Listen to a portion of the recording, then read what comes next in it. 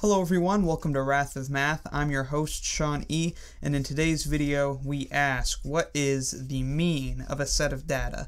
The mean, pretty important thing to be comfortable with, very important part of statistics, generally what you think about when you think about what the average of a set of data is. So first I'm going to write it out for you in generic terms. So let's say you have a set of data and these are your data points. We'll call them n, so we've got n sub 1, n sub 2, your second data point, your third data point, and it goes on until you get to n sub k, where we'll say k is your final data point. So then the mean, very simply, the mean is just your first data point plus your second data point plus your third data point all the way up to adding your final data point. You add up all of your data points and then you divide by k. And we can see, let's say this was n sub 10, that would mean you've got 10 data points, that's your k value. So you were adding up all your data points divided by the total number of data points. So if we look at a quick example, let's say that we have these data points right here. We've got 4, let's say 7, 3, 8, and let's say we have another 4. And a 2, we'll put in a 2 there as well just to make sure everything works out nicely.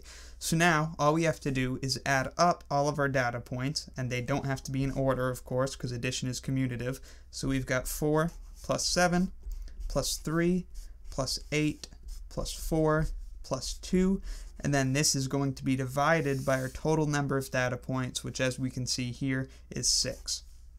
So then 4 plus 7 is 11, plus 3 is 14, plus 8 is 22, plus 4 is 26, plus 2 is 28, so we are left with 28 divided by 6. And so if we reduce this fraction, we get 14 divided by 3, and then that is our final answer, which in statistics we would usually write in decimal form, so we can write this as 4.6 repeating, because that is equal to 4 2/3, which is 4 and 6 repeating.